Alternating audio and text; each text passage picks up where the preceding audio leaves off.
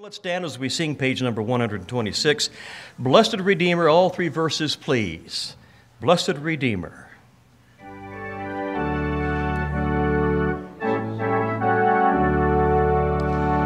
Up Calvary's mountain, one dreadful morn, walked Christ my Savior, weary and worn, facing for sinners death on the cross, that he might save them from endless loss. Blessed Redeemer, precious Redeemer, seems now I see him on Calvary's tree, wounded and bleeding, for sinners pleading, blind and unheeding, dying for me. Father, forgive them, thus did he pray, e'en while his lifeblood flowed fast away, praying for sinners while in such woe. No one but Jesus ever loved so. Blessed Redeemer, precious Redeemer, seems now I see him on Calvary's tree, wounded and bleeding, for sinners pleading, blind and unheeding, for me. If you have been thinking of your salvation as we get to that chorus, Blessed Redeemer, Precious Redeemer, keep those thoughts going as you sing verse number 3. Oh, how I love him, Savior and friend. How can my praises ever find end? Through years unnumbered, on heaven's shore, my tongue will praise him forevermore. Blessed Redeemer, precious Redeemer, seems now I see him on Calvary's tree, wounded and bleeding, for sinners pleading, blind and unheeding, dying for me. Please remain standing for welcome. Part of our call to worship this morning from Psalm 20 was verse 7 that says, "Some trust in chariots and some in horses, but we will remember the name of the Lord our God." That's our memory verse for the month of November, so I invite you to join me in saying that, beginning with the reference. Psalm 27, "Some trust in chariots and some in horses, but we will remember the name of the Lord our God." Let's pray. Dear Lord, we thank you for this time to be in your presence with worldly pressures and conflicts and upheaval and attractions set aside to focus on you, to come in our union with your Son, to be part of your fellowship and sing your praises and stand under your word. Lord, your word is inspired and profitable for doctrine, reproof, and for correction and for instruction. We don't know what we should know, Lord, so give us your doctrine. We don't do what we should do, so give us reproof. We don't go the way we should go, so give us correction. And Lord, we don't do what we should do, so give us tonight your instruction in righteousness. Be honored by the way we conduct this service, and may each heart be encouraged in your word, challenged from your word to follow you better. In Jesus' name we pray, amen. You may be seated, and just want to remind you of a couple of things that probably are already on your radar, I hope. Our regular services, of course, on Wednesday, men's book study tomorrow morning, Tuesday morning. Come Tuesday morning, men, if you can, even if you're not a regular, help us pray on that important election day. I want to encourage everyone to get out and vote if you haven't already done so. And there are plenty of voter guides back in the back. Once again, you can take those into the voter polls.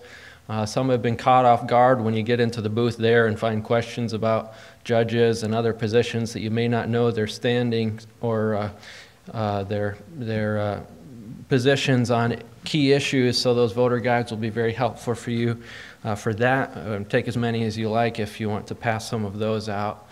And then Wednesday prayer meeting, Saturday a couple of events to have on your calendar. Men's prayer breakfast, we're planning to bring that back, and it'll maybe look a little different, but we'll still, same guys, same time, same place, and some of the same goodies, and praying to the same Lord. So please join us for that Saturday morning. And then Saturday afternoon is when the Stewardship Lifestyle Seminar begins, and that'll be right here in the auditorium this coming Saturday, 4 o'clock. That first general session, once again, is on budget planning. The second session is at 7. Give you a chance to catch supper in between, hopefully. 7 o'clock session on estate planning. And then combined Sunday school. When you arrive next Sunday morning, all the adult classes will be here in the main auditorium to hear about teaching biblical financial principles to the next generation. Useful for parents, useful for grandparents, and even anyone who has contact with the next generation. And then in the morning service, the evening service as well. Many opportunities for you to sharpen your knowledge in handling your finances in a biblical way. Still a few slots to sign up, and if you were just waiting to give someone else the opportunity, this is the last week, so go ahead and fill those slots up and make good use of Mr. Steve Board. He's the Director of Development at Maranatha, teaches in the business school, and you'll be equipped and encouraged by what he has to share this coming Saturday and Sunday. Let's go back to song.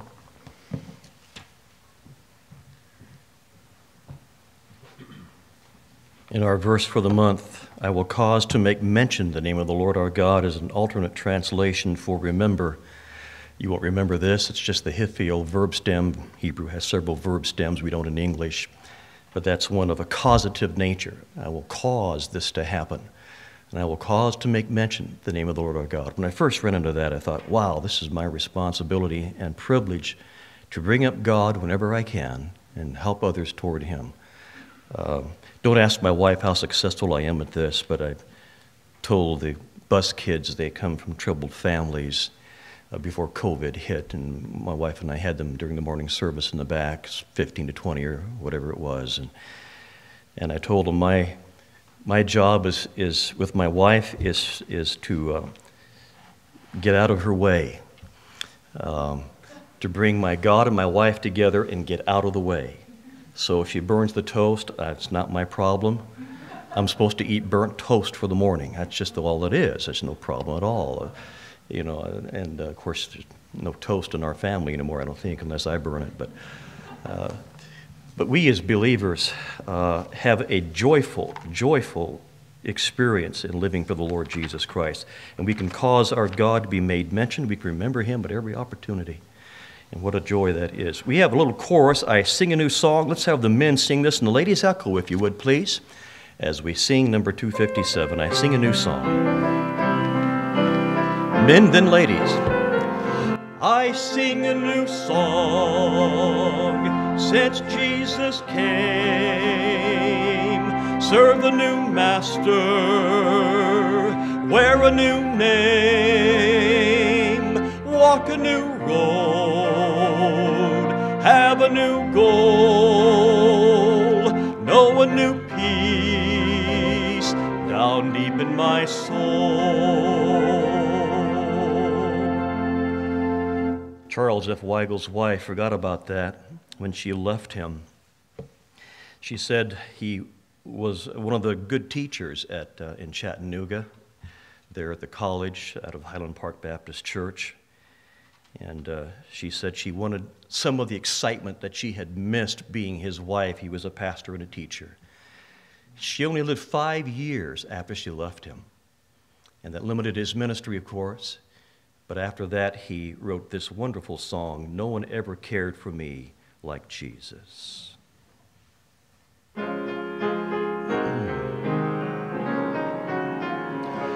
I would love to tell you what I think of Jesus, since I found in him a friend so strong and true. I would tell you how he changed my life completely. He did something that no other friend could do. No one ever cared for me like Jesus. There's no other friend so kind as he. No one else could take the sin and darkness from me. Oh, how much he cared for me. All my life was full of sin when Jesus found me.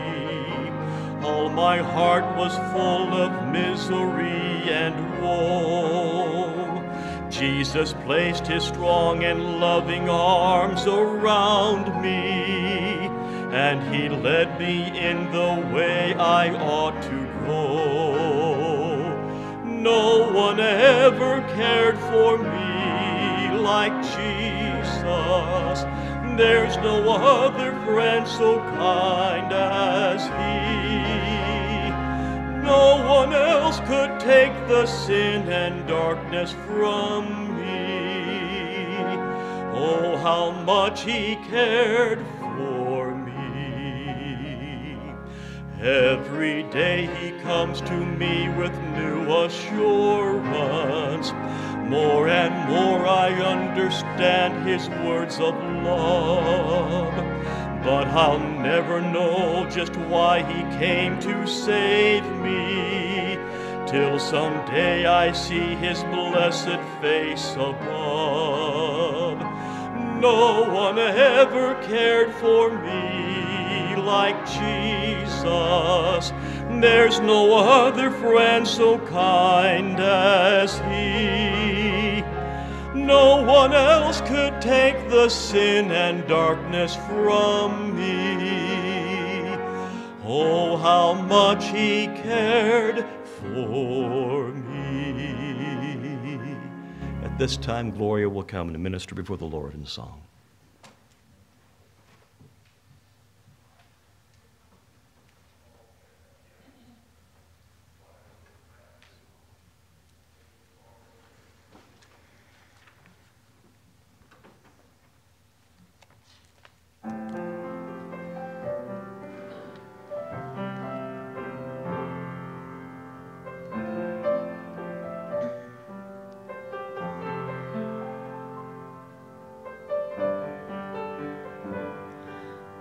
Jesus, I long to be perfectly whole. I want thee forever to ransom my soul. Break down every idol, cast out every foe. Now wash me, and I shall be whiter than snow. Whiter than snow, Lord, oh, whiter than snow. Whiter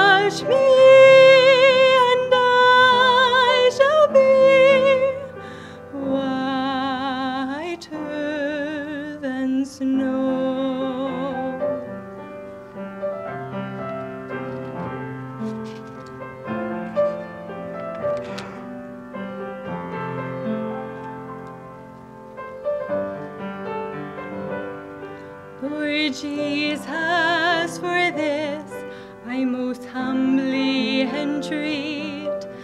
I wait, blessed Lord, at thy crucified feet. By faith for my cleansing, I see thy blood flow.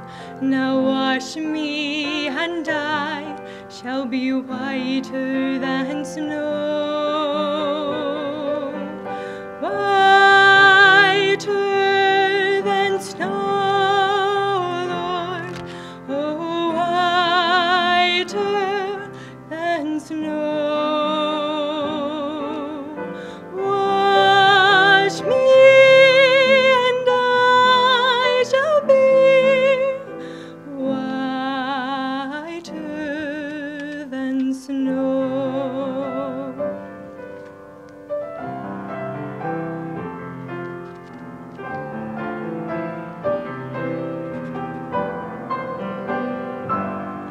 Lord Jesus, thou knowest I patiently wait. Come now and within me a new heart create. To those who have sought thee, thou never said no. Now wash me, and I shall be whiter than snow. Whiter than snow, Lord, oh, whiter than snow. Wash me, and I shall be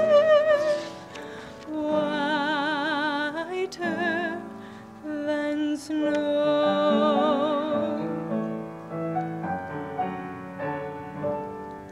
Now wash me, and I shall be whiter than snow.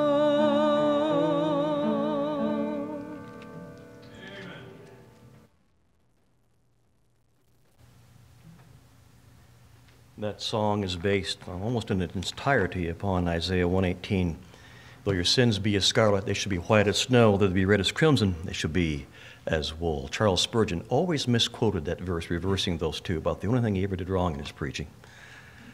He did, of course, in his church. He graduated from the elder board to the deacon board, which is not the scriptural pattern in Scripture as well. But what a verse and what a song someone was meditating upon. I'd like us to, if you would, quote from your memory Proverbs 3, 6, now I'm saying this and I can't get it right. Proverbs 2, 5 and 6, trust in the Lord, just to prepare ourselves for this next song. Let's say it together, would you please? Trust in the Lord with all thine heart, and lean not unto thine own understanding. In all thy ways acknowledge him, and he shall direct thy paths. Trusting Jesus.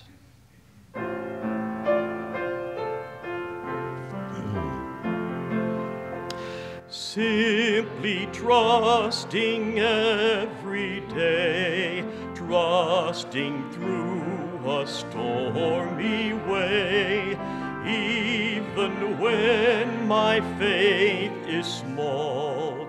Trusting Jesus, that is all. Trusting as the moments fly, trusting as the days go by, trusting him whate'er befall. Trusting Jesus, that is all. Brightly doth his Spirit shine into this poor heart of mine. While he leads, I cannot fall. Trusting Jesus, that is all. Trusting as the moments fly, trusting as the days go by, trusting him whate'er befall, trusting Jesus, that is all. Singing if my way is clear, praying if the path be drear, if in danger for him call, trusting Jesus, that is all. Trusting as the moments fly, trusting as the days go by, trusting him whate'er befall, trusting Jesus, that is all. Amen.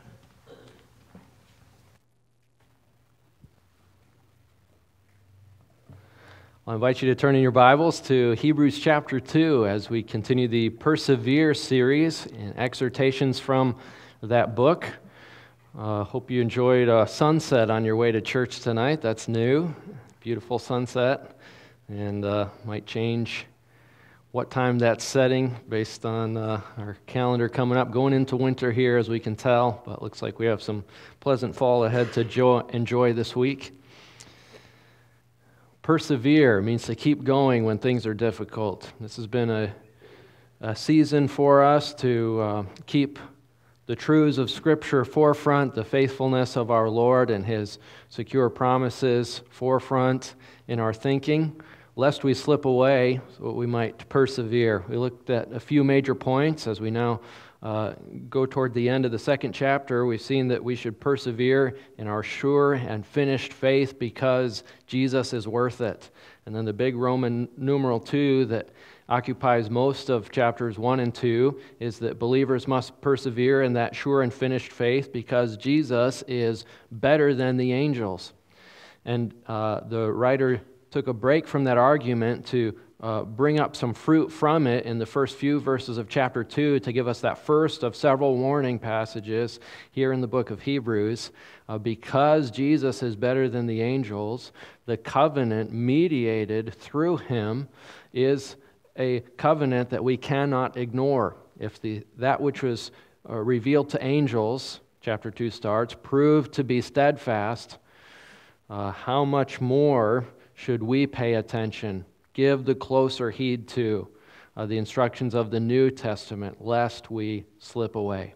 And he picks up again in chapter 2 and verse 5 with that contrast once again between Jesus Christ and the angels. And just to review, a passage review of Hebrews chapter 2, verses 5 through 9. Last time we were in this text, which has been a few weeks now, we saw what God designed, and that was for angels to be over man, and yet man over creation. This is the 8th Psalm where the psalmist writes, "When I consider the works of your hands, what is man that you are mindful of him? Yet you have crowned him with glory and honor." That crown of honor that was the dominion mandate over the earth is a crown that mankind did not earn. Though man was unworthy, lower than the angels, God in his grace saw fit to give the dominion mandate to Adam and Eve.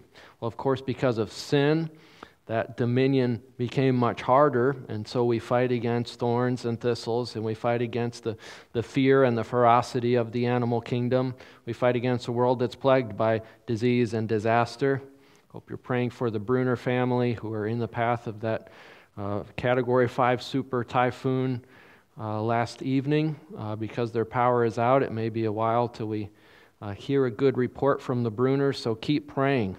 We believe that the prayers of believers can divert a typhoon if that's what the Lord sees fit. So pray for the Bruners and those that they minister to. We see what God designed, but what we don't see is the world subject to man or to the Son of Man. But what we do see, the author points our attention to in verse 9, we see Jesus, who was made a little lower than the angels, and for the suffering of death was crowned with glory and honor.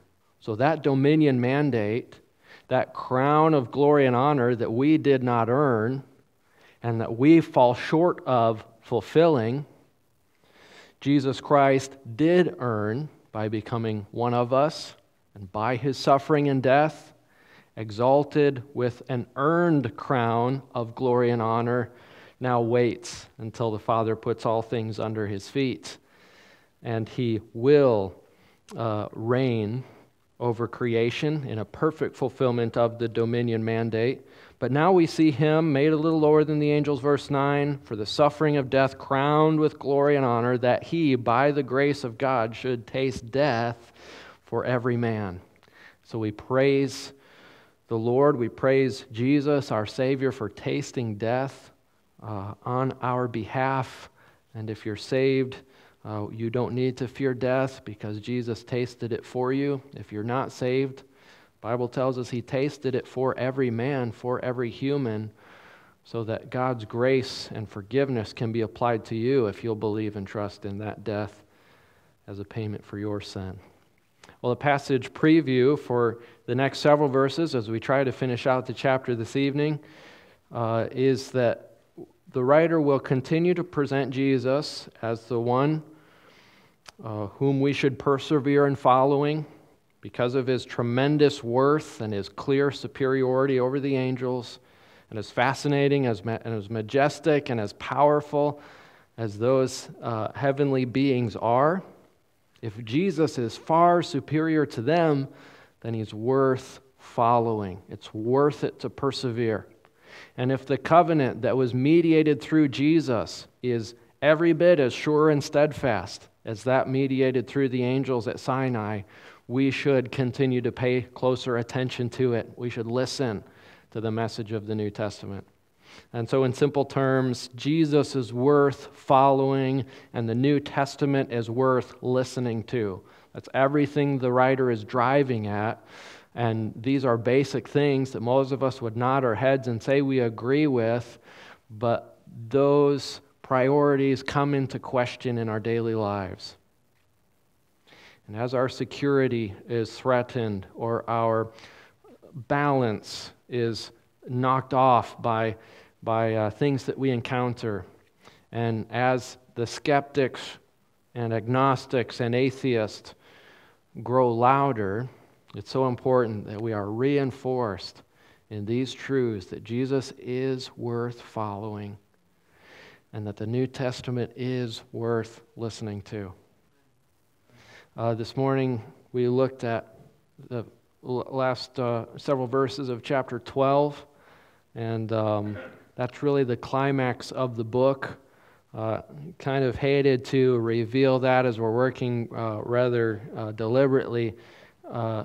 That's a nice way of saying we're going slowly, going through this book. But now you have a picture, if you were here this morning, of where we're going with this, what the writer is building up to, and we'll lay the groundwork to make those lessons even more meaningful and to gain lessons along the way. Isn't it interesting how you can continue to glean new truths from God's Word, even in passages you're familiar with, even when we're talking about topics that you're very well versed in, that His mercies are new every day, that His Word is though it's simple, it is complex, and it is compound, and it is multifaceted, so that where you are today, you'll read it differently than where you were yesterday in your walk with the Lord and in the way the Spirit illumines these things to us. Let's look then at verse 10 as we enter this last paragraph of the second chapter that will round out this major argument of Jesus being better than the angels. The Bible says, "It became Him for whom are all things, and by whom are all things." And the writer of Hebrews, as we've noticed, as he draws generously from the Old Testament, specifically the book of Psalms, holds a firm command on scriptural Old Testament truths and trusts his readers to have the same. And if you're not paying very close attention, and sometimes even if you are, it takes some pretty intense interaction with the text to keep up with his arguments and his line of reasoning. And so let's do that some this evening, just interact and ask the questions of the text. For it became him for whom are all things and by whom are all things. Let's pause there. Who is he talking about? Who is the one for whom are all things and by whom are all things? Who is that? Heard a lot of the name Jesus. Any other answers? Okay, and that's a good answer. And we would expect that answer. And in fact, the first chapter laid the groundwork so that that is a correct possible answer to this description. But as the verse goes on, we'll see that he's talking about God the Father. And the reason, if that was a trick question, if that was a setup, is to reinforce in our minds the fact that God is triune. And when we're talking about God the Father, when we're talking about God the Son, we are talking about Yahweh, and He is one. And so those things attributed to the Son in chapter 1 that are here attributed to the Father in chapter 2 show us clearly that Jesus is God. All right, so it became him for whom are all things and by whom are all things, in bringing many sons to glory. Who are those sons brought to glory? I heard us, that's you and I. As we are saved, we share in the presence of God and that sense of glory, the glory of salvation. It became him for whom are all things, and by whom are all things, in bringing many sons unto glory, to make the captain of their salvation perfect through sufferings. Who is the captain of our salvation? Jesus. And so it is the Father he's referring to in bringing us to glory, who made the Son perfect through suffering. He says it is becoming. It became him. Verse 10.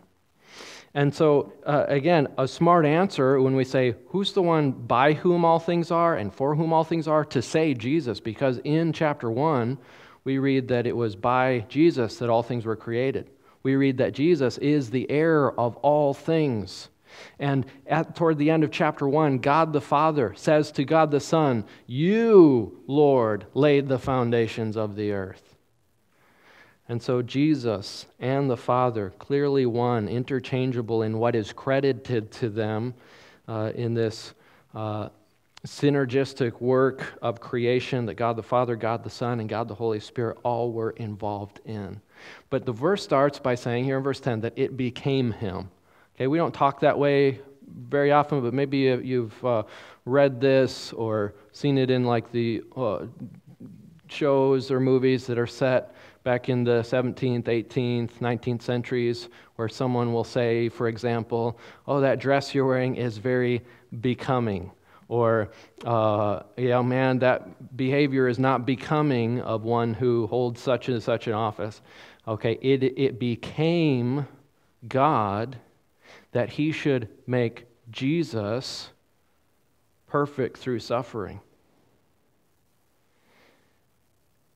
And I'm thankful that the Bible puts it in those terms, because to me, that doesn't seem becoming when we think of our exalted view of our God and we look at the world around us and the evil, and when I look at in my own heart and see the evil, we would say, Lord, our whole race is not worthy of one drop of blood of your divine Son. But God's perspective, recorded for us through by inspiration, is that it became him. It is becoming of God to make Jesus perfect through suffering. In what sense is it becoming? Because in bringing many sons to glory, God's purpose is fulfilled. In making the captain of our salvation perfect, God's name is glorified. And so to what to us seems backwards and a tremendous step of grace, God considers becoming. And we say, praise you, Lord. Praise you, God our Father, for your grace, for your love that sent Jesus to die for us, so that he might bring many, many sons and daughters to glory. Our next question to interact with the text then in verse 10 is, in what sense does Jesus, the captain of our salvation, the forerunner of our salvation, we could say, the founder of our salvation, in what sense is he made perfect through his suffering? Because Jesus, chapter 1, showed us in no uncertain terms how worthy and exalted Jesus is. So why is it that he needed something? Someone might pose the question, to be made perfect. Does this imply that he was, before this suffering, imperfect in some sense?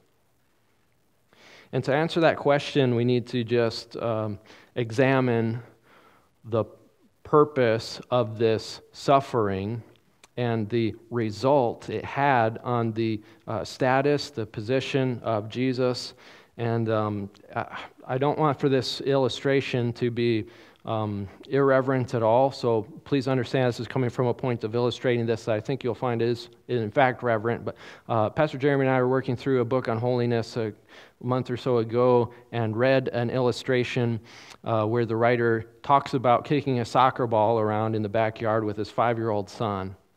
And the 5-year-old can kick the ball as hard as he can, and it goes only a few feet. And so the dad is limiting his power and just limiting his kicks to kicks of a few feet.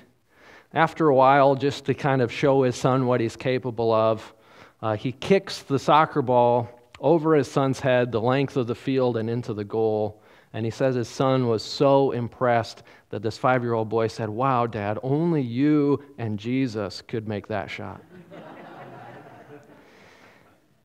And if a 15-year-old said that, maybe that's irreverent. But for a 5-year-old who's saying, wow, I know God can do anything, but I've never seen anyone do anything like that, so I don't want to say that my dad can do something Jesus can't do, so he's making sure to give all that credit. So let's for a moment just ask ourselves the question. We're just being hypothetical for illustration's sake. Is Jesus the greatest soccer player? And some of you, or very doctrinal, theological, reverent in your approach, would say, how foolish. Of course not. Jesus has no concern with sports. And if he did, it wouldn't be soccer. Others, maybe who are more flexible, would say, well, Jesus is he's omnipresent as God. When he chooses to function that way outside of the incarnation, his presence at the right hand of the Father. He, of course, is all-powerful as God. So yes, he could stop every goal and he could score every goal at will. So yes. And the answer really is somewhere in between. We could say that ideally he would be, hypothetically, that if there were eternal value in such things, that he would be so. But experientially, we can't say that he is the perfect soccer player because he is not a soccer player. All right, the point of all that, and please forgive me if that's trite, but is just to demonstrate that though Jesus could ideally be a perfect Savior, could hypothetically or theoretically be so, to be experientially a perfect Savior required this suffering from God's perspective. That is the sense in which he is made perfect, because before his suffering, he could be ideally a good Savior, but to be experientially a perfect Savior required his incarnation, his earthly ministry, and his atoning death on the cross and resurrection from the grave. That makes him experientially the perfect Savior. So quickly this evening, as we look at Jesus, we see that Jesus is perfect experientially, and we'll look at 3 ways in which he is so. 1, he is perfect experientially in his suffering. Verse 11 says, "For both he that sanctifieth and they who are sanctified are all of one." You don't have to answer out loud here, but let's think. Who is the one that sanctifies?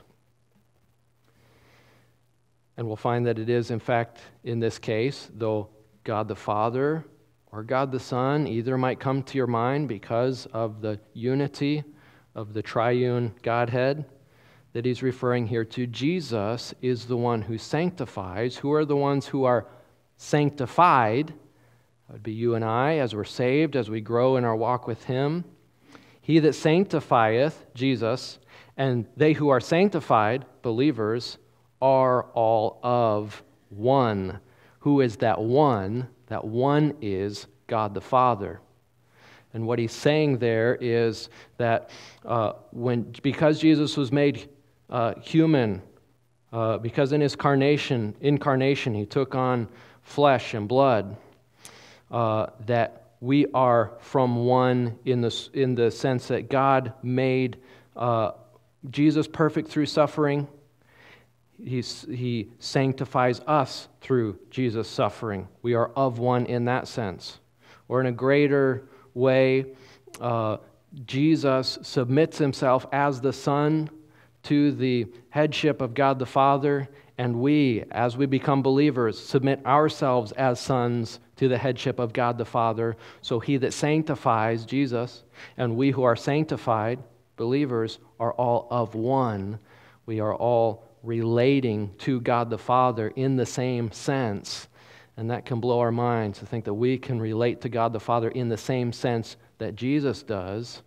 And we do that by sharing in his suffering, both vicariously as he died for us on the cross and in our daily trials that we endure for him in living for holiness.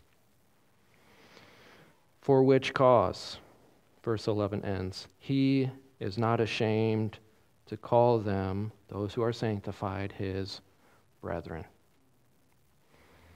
And here again, we have to simply be thankful for the condescending grace of God to put it in such terms, because in the interest of reverence, I don't know if we'd be comfortable to put it in such terms if it wasn't inspired for us in such a way in Scripture.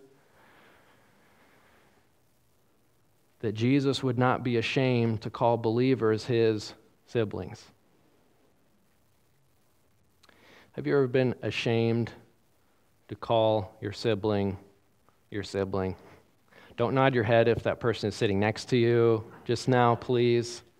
But aren't there those times, maybe you're the older sibling, and after a couple years of developing your reputation at school, now your younger sibling comes to that same school and you say, please don't embarrass me.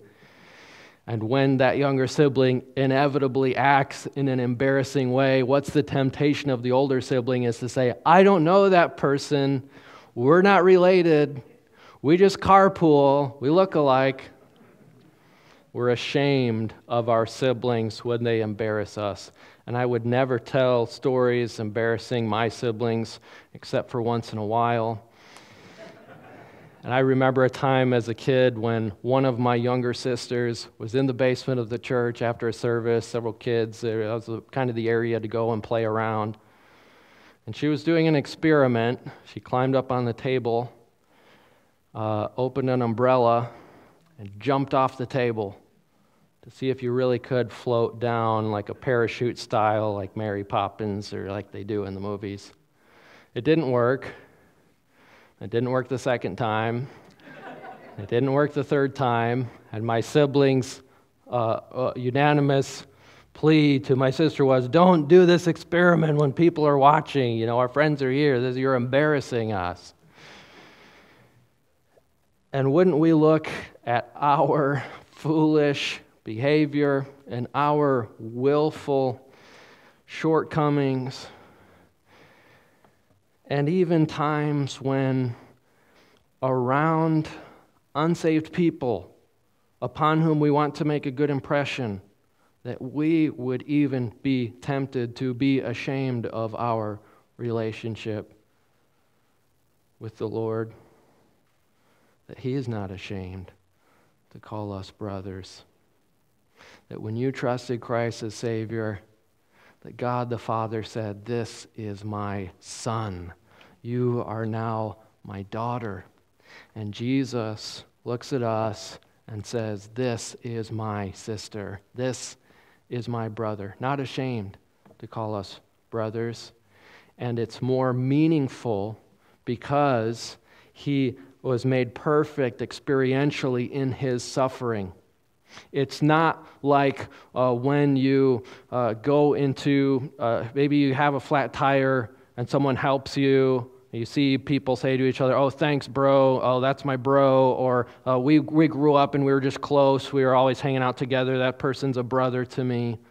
No, but it's one who literally took on flesh and blood and shared in our experiences, became a member of the seed of Abraham physically, as we become spiritually, became a member of the seed of Adam physically, the seed of Eve physically, I should say, even as we are members of the seed of Eve physically, and so that spiritually he might call us brothers and sisters. Saying, and here he'll continue to draw on the Psalms, verse 12, "I will declare thy name unto my brethren. In the midst of the church I will sing praise unto thee." A quotation of Psalm 22:22. And again, and here he introduces another quote. If you're putting quotes in, or your copy of Scripture may already have these, "I will put my trust in him," end quote. And that is either Psalm 18:2 or Isaiah 8:17 could be referenced there. And again, a third quote, as the writer continues to draw on the Old Testament and his rich knowledge of that. "I will, behold, I and the children which God hath given me." So 3 Old Testament texts that demonstrate Jesus' acceptance of siblings. That he, though the firstborn in status before God the Father, shares that status with siblings and puts himself in submission unto the Father. "I will put my trust in him. Behold, I and the children that God has given me." And that first being the most powerful in verse 12, "I will declare thy name unto my brethren." That's a quotation of Psalm 22. And with your finger here in Hebrews 2, I invite you to turn back to that text, Psalm 22. And this, I hope, is a psalm that, like the writer of Hebrews, you have some familiarity with, because it is a messianic psalm, one we reference often, one that Jesus referenced directly in his suffering on the cross. So do you remember this one? It starts with those words, "My God, why hast thou forsaken me?" that Jesus spoke on the cross. Well, the psalmist is writing many generations before the incarnation. This psalm finds its fulfillment in the atoning work of Jesus on the cross. He trusted the Lord, verse 8, that he would deliver him. Let him deliver him. Isn't that what the people said as they passed by the cross? Or at the end of verse 16, "They have pierced my hands and my feet." Difficult to see how this could be applied to David. Crucifixion, a form of execution not yet invented in his day, but fulfilled in Jesus. "They parted my garments," verse 18, "among them, and cast lots for my vesture." And in this bleak hour of suffering that the psalmist describes and that Jesus fulfills in horrific reality, he does so with faith in the Father, submission to the Father, but he does so with a confident hope in what the result of his suffering will be. And it's in this context of this excruciating, in fact, that's where we get the word from, that Latin word for cross and crucifixion. In this excruciating experience where Jesus is bearing the sins of the world, he looks forward and he sees, verse 22, a time when he will declare the name of the Father unto his brethren. Because Jesus knew, even while on the cross, that this suffering would bring many sons to glory. Sons whom he would not be ashamed to call brethren. Jesus endured the cross knowing that that suffering would win you and would win you the right to be his spiritual family member and to bring you into unity with the Father. And so he says, I will declare thy name unto my brethren. I will have brothers, siblings because of this someday. In the midst of the congregation, I will praise thee. And back in chapter 2, as the writer of Hebrews quotes that, in verse 12, he says, in the midst of the church, I sing praise unto thee. And what an encouragement to recognize that even as we saw in this morning's text of Hebrews chapter 12, that as we gather as a congregation, that Jesus is here with us, and that Jesus considers himself, indeed is our spiritual sibling. And indeed, Jesus sings with us as we give praise to the Father. I will declare thy name unto my brethren. In the midst of the church will I sing praise unto thee. What an encouragement that in literally what was the darkest hour of history, as Jesus hung on the cross, physical darkness was there, spiritual darkness certainly, that Jesus could look forward and say, I will tell of God's praise. I will sing his praise with my brothers and sisters spiritually. And so as we face trials, as we face difficult things, and in times of darkness, can look forward and say, God will receive glory from this, that on the other side of this, whether by my life or my death, I will be with spiritual siblings and with Jesus and will praise the Father because he will work all things together for good. Though things are dark and though I suffer, good will come of this if I am faithful, as Jesus was faithful on the cross, being made experientially perfect in his suffering. Rather than continuing on and finishing out the chapter, which we'll save for next time, I want to just echo one verse from this morning's text that we didn't take time to dwell on, and that was at the end of chapter 12. Chapter 12 and verse 28, if you want to look at that verse one more time, just as we close. After talking about the company of worship and the mount that we are come to when we gather in God's presence, he says, Hebrews 12:28, wherefore we, receiving a kingdom which cannot be moved, let us have grace, whereby we may serve God acceptably with reverence and godly fear. Aren't you thankful that we've come to a kingdom, that we are citizens, in a kingdom that cannot be moved? Verse 28, it cannot be shaken, it cannot be knocked over, it cannot be overcome. Nothing can touch this kingdom of which we are citizens. Back in March, each one of us was shaken to some degree as we face questions like, what if the grocery shelves remain empty? What if the virus proves more contagious and more deadly than they have assumed? What if my place of business closes down, my job is no longer secure? What if these things happen? Will I be okay? And once again, our earthly kingdoms were shaken in April, as at least somewhere in your subconscious, maybe you asked questions like, what if the rioting and looting escalates?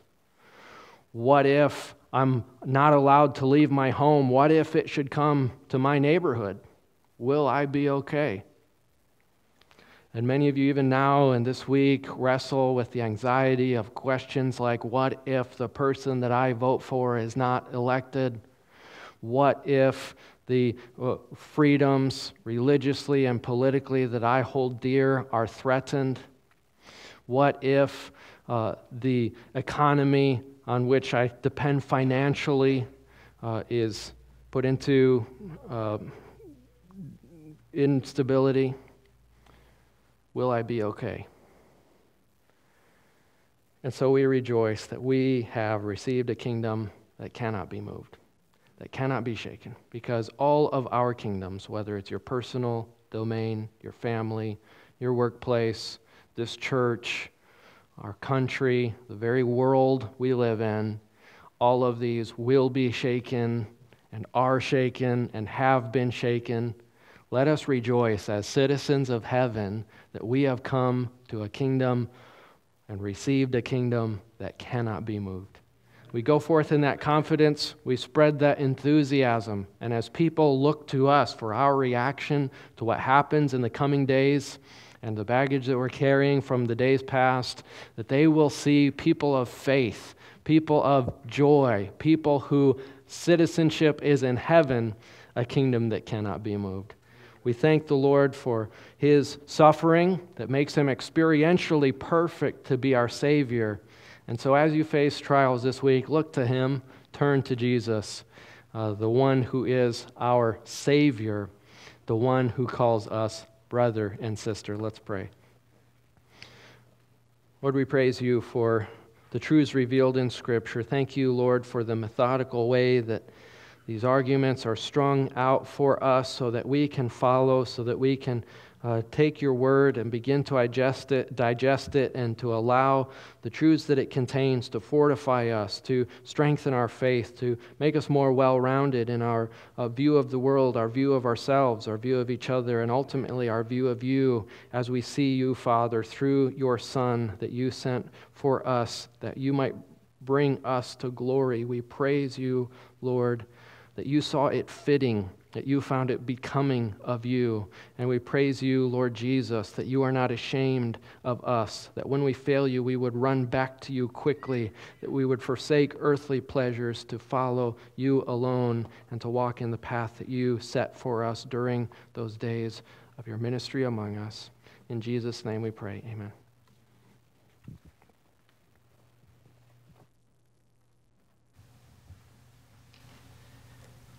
In his message this morning, Pastor Stevens mentioned that there was one way you can attempt to approach God on Mount Sinai, but it can't be done. It's a terrible place for a man to attempt to meet God on the law, which no one can keep perfectly. If you are here tonight without the Lord Jesus Christ or listening online, there will come a time when before God you're going to need a friend, a lawyer, an advocate to take your case. And that can only occur if you will take Him first. So if you have not yet received Christ as your Savior, you need that friend in Jesus Christ. And if you would come this evening as we stand and sing number 260, What a Friend We Have in Jesus, someone will take the Word of God with you to a side room and share with you how you and Christ can together meet God the Father in heaven as not just a sibling, but a Savior and a friend.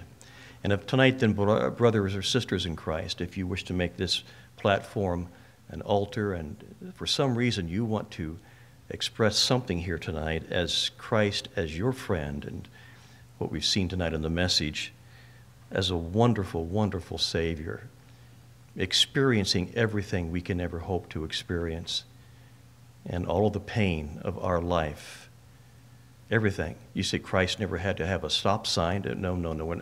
It's the lust of the flesh, lust of the eyes, and pride of life. He resisted all of that for you and then died for your sins. If there's some way that God wants you tonight to draw closer to Him, feel free to make that public and come forward and pray, or to pray for someone else. What a friend we have in Jesus. What a friend we have in Jesus, all our sins and griefs to bear. What a privilege to carry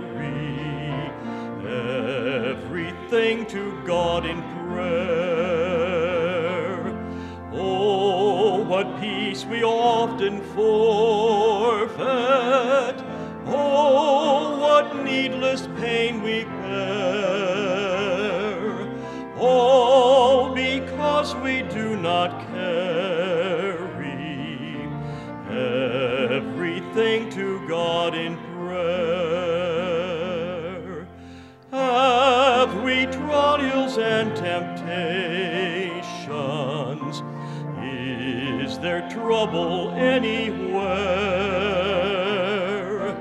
We should never be discouraged,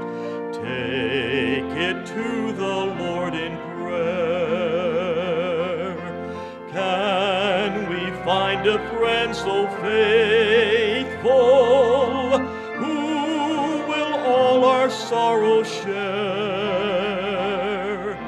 Jesus knows our every weakness. Take it to the Lord in prayer. All right, after the service, there is a small ensemble practice. Is that correct? In the that was before. All right. If you want another one, well, you can try to, but it's already done. May God bless you as you leave and go grow in grace, go in grace and grow in His grace as well. Let's pray. Father, we praise you. We have no words that we can utter that can approach the gratitude that we should feel. And we confess we feel a greater gratitude than we can express. And we want that to grow. We have a groaning in us that the Holy Spirit must interpret with groanings that cannot be uttered, ours, and then the mysterious language of heaven, how He interprets this to your ears, all because of Jesus Christ. I pray, Father, as we've heard tonight, Jesus is better. He's better than the problems we're going to have tomorrow. He's better than the difficulties, the accidents that may be waiting for some of us around the corner, the illnesses. He'll take us through it all. Help us, Father, just to rest under the shadow of His wings with great delight, meditating upon His perfections, His glories, His virtues, and His friendship to us. May He become more to us, Father, as we leave, and more as we lay our head upon the pillow tonight, having fellowshiped with you and the Holy Spirit and our beloved Savior one last time, resting all of our cares with you and accepting the challenges of loving you better tomorrow as we meditate in your word to begin the day. May that be true of everyone within the sound of my voice now. We pray in Jesus' name. Amen. We are dismissed.